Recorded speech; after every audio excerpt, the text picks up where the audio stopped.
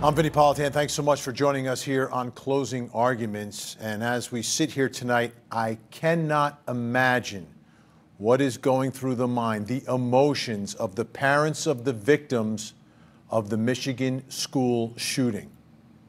I could imagine the heartache and the loss and the shock. But now, as they and we and the world is learning more about the circumstances surrounding what happened, where are those emotions going? There has to be some level of absolute anger tonight. I'm here on the outside looking in and I'm feeling it. I can't imagine what it's like for the parents of those 4 students who lost their lives, the 7 who were wounded, and the dozens and dozens of others who lived through that horrific day inside that school.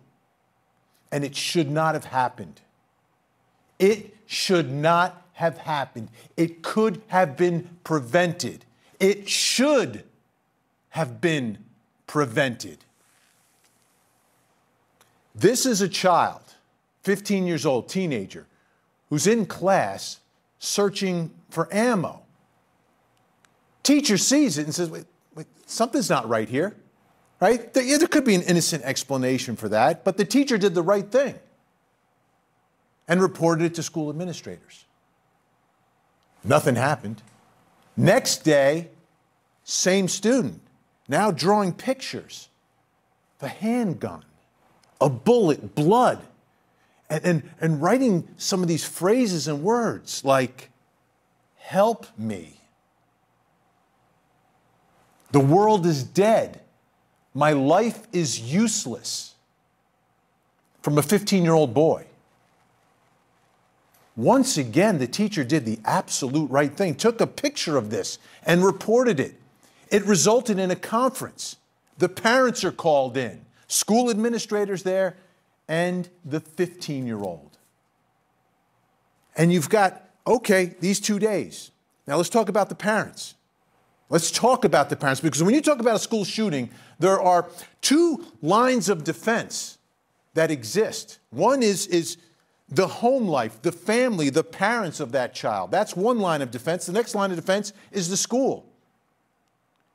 And we see that the teacher is doing the right thing and upholding that line. And you see something, you say something, you do something, and they did. So now we're in this conference and the school administrators are there. And you've got this evidence. She took a picture of the note. And you've got this evidence in front of you. He's searching for ammo one day. The next day he's writing down these things, drawing pictures of bullets and blood and death and guns. And the parents are there. And what else do these parents know? They know that they just bought him a gun. They bought him a gun, and they had that knowledge at that moment. At the moment where they're called down to school because the teacher is concerned, and rightfully concerned. The flags are all over the place. Now, the school administrator doesn't know about the gun, but it's obvious to all of us that the parents had an obligation at that moment to put 2 and 2 together. For several reasons. Let's begin with the safety of your own child. Your child is saying, "My life is useless. Help me." You're the parent. That's what you're supposed to do. Help your child. You know, at the end of every show here, I remind people, don't forget to hug the kids. And I say that. For parents, don't forget to hug your child. But it's not just physically hugging them. It's taking care of them. And you don't do that? Your child is drawing these really, dangerous types of pictures, right? Oh, yeah, there always can be an innocent explanation, but you just bought him a gun.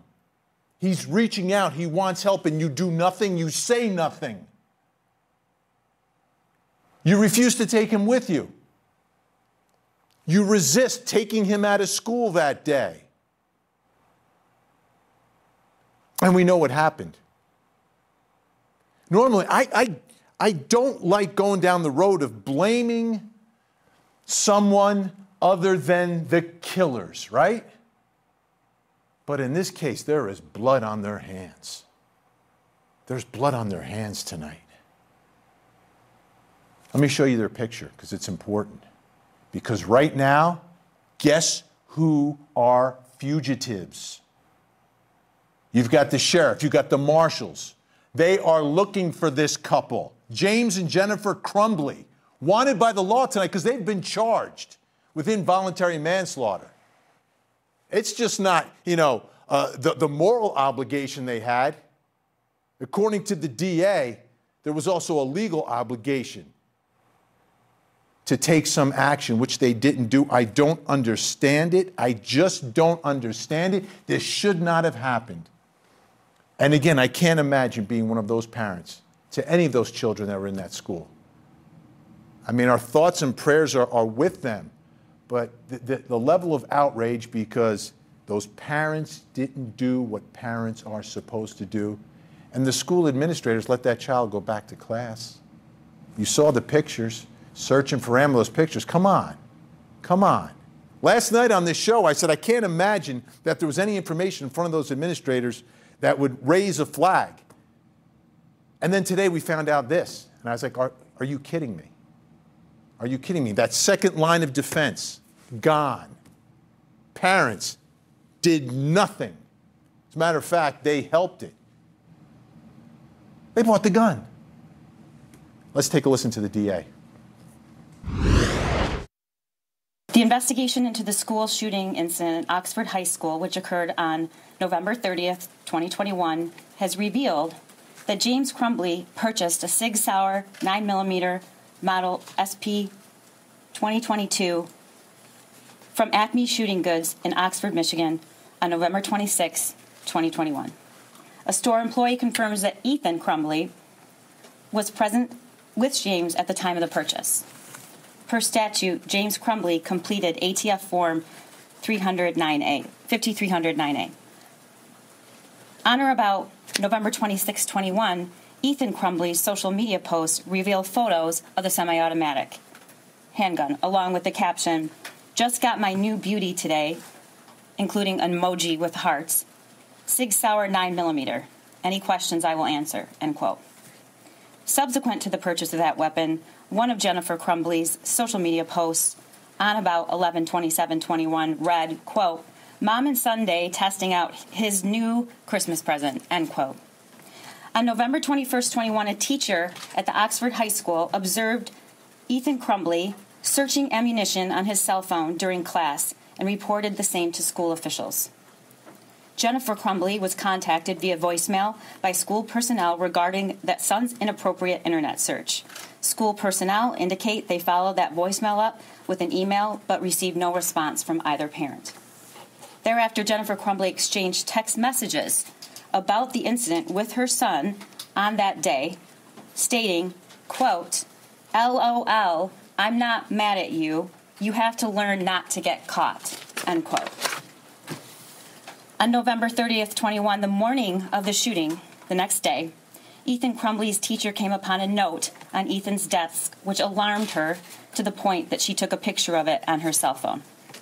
The note contained the following: a drawing of a semi-automatic handgun pointing at the words, quote, "The thoughts won't stop, help me," end quote. In another section of the note was a drawing of a bullet with the following words above that bullet, quote, "Blood everywhere," end quote. Between the drawing of the gun and the bullet is a drawing of a person who appears to have been shot twice and bleeding. Below that figure is a drawing of a laughing emoji. Further down the drawing are the words, quote, "My life is useless," end quote. And to the right of that are the words, quote, "The world is dead," end quote. As a result, James and Jennifer Crumbley were immediately summoned to the school. A school counselor came to the classroom and removed the shooter and brought him to the office with his backpack. Counselor obtained the drawing, but the shooter had already altered it. The drawings of the gun and the bloody figure were scratched out along with the words, "Help me," and "My life is useless." "The world is dead," and "Blood everywhere." Those were all altered by him. At the meeting, James and Jennifer Crumbley were shown the drawing and were advised that they were required to get their son into counseling within 48 hours. both James and Jennifer Crumbley failed to ask their son if he had his gun with him or where his gun was located, and failed to inspect his backpack for the presence of the gun, which he had with him. James and Jennifer Crumbley resisted the idea of then leaving the school at that time, of their son leaving the school at that time. Instead, James and Jennifer Crumbley left the high school without their son. He was returned to the classroom. When the news of the active shooter at Oxford High School had been made public, Jennifer Crumbley texted to her son at 1:22 p.m., quote, "Ethan, don't do it." They knew it. They knew it. It shouldn't have happened, but it did. So now our system of justice has to deal with it. Let's bring in our think tank tonight to talk about that. Joining us in New York City, former senior homicide prosecutor Bernarda Villalona. In Cleveland, Ohio, criminal defense attorney Ian Friedman. And in San Diego, California, criminal defense attorney, former prosecutor Brian Watkins. And you can contact him, of course, at brianwatkinslaw.com. Welcome, everyone. Great to see you on this Friday night. Rough story, brutal story. Bernarda, I'll begin with you as a prosecutor in this case, going after these parents. Your thoughts about the case against the parents?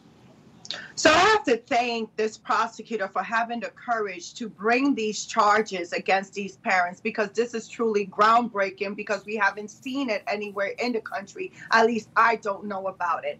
When you look at the charge, it's involuntary manslaughter. What does that mean? That's like negligent homicide. So how are these parents grossly negligent in their acts in order to aid and assist their son? Couple of things. You have to look at the totality of the circumstances.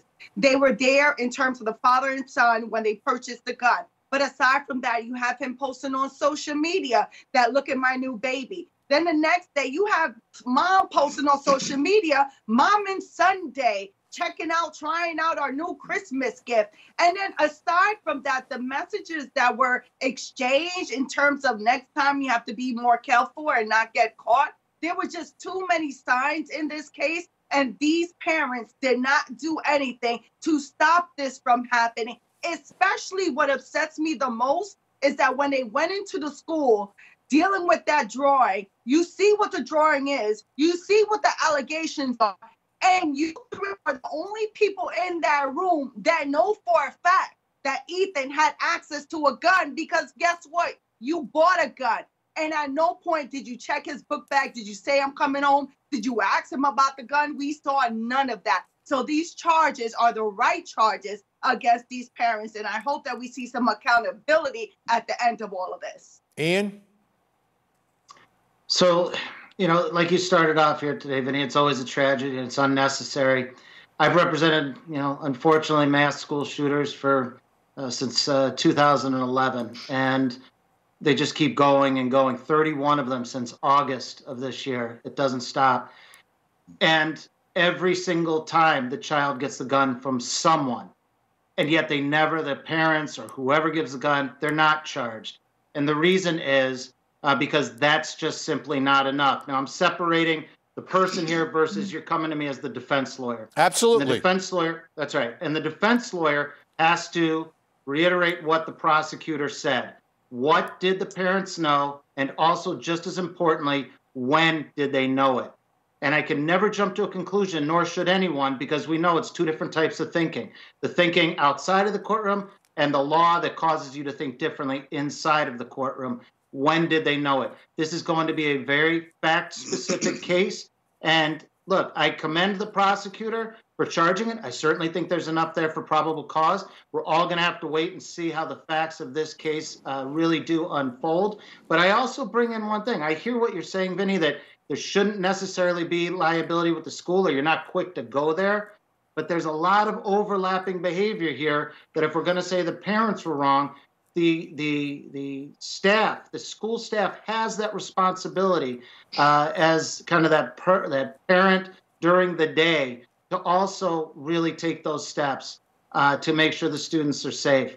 And so I think there's going to be a lot of query here, but I agree with you, absolutely unnecessary. Unfortunately, it's going to keep happening because we're not changing the culture here, but this is a very fact-specific query. It really is. And when I look at the school, I see the administration and whoever was in that conference differently than that teacher. That teacher was doing everything possible, and even took a picture of the note. Brian Watkins, go ahead. You know, I got to take the other side of this. I think we're Monday morning quarterbacking this. Never are people prosecuted for failing to prevent an intentional act or crime by another. That's rare. That never happens. We don't know what conversation the parents had with the child. You know, we just don't know that. We don't know. I mean, you got to look at the other side of this. Picture the headlines on the internet. Kid expelled from school for drawing pictures. People would be outraged. You know, where was he writing these pictures from? It may be from a movie or song lyrics. And he got expelled for that. People would be outraged. Clearly, because of what happened, people aren't. And people are all now Monday morning quarterbacking the situation, saying everybody should have done something. But to be real, what parent honestly believes that their child is capable of doing what he did? Let me throw in a couple extra. They may be in denial. Brian Watkins, how about this? How about if the father is going, after the conference, is going back to the house to see if the gun is there? What if as soon as there's word out that there's a school shooting, the father calls and says, yeah, I think that's my son? How about the mom texting, don't do it, when she finds out there's an active school shooter? It seems to me some of those acts, it was kind of in their mind that this was possible. But how about just asking your son, do you have the gun with you while you're in the office? Or asking the administrators to step out for a second if you don't want to reveal that you're buying a gun, even though you posted it on social media, and asking them, where's the gun? You don't know that didn't happen. You don't know what the conversations between the child and the parents were. The child could have simply said, Mom, Dad, come on, you're crazy. Why would you ever even think I would do something like that? And parents want to believe that. No school shooter's parents believe like, yeah, I knew my son was going to do this and this was coming. They want to believe, and they do honestly believe, that my son or child could never do anything like what he did. And that's a real belief by the parents, whether it's right or wrong. They may have truly believed that. So, and to say that, oh, don't do it, well, that suggests that she knew that he was going to do that and didn't do anything. And I think that's far-reaching. The don't do it could have meant anything. I doubt it was referring specifically to, I'm going to kill a bunch of people in my classroom today. All right.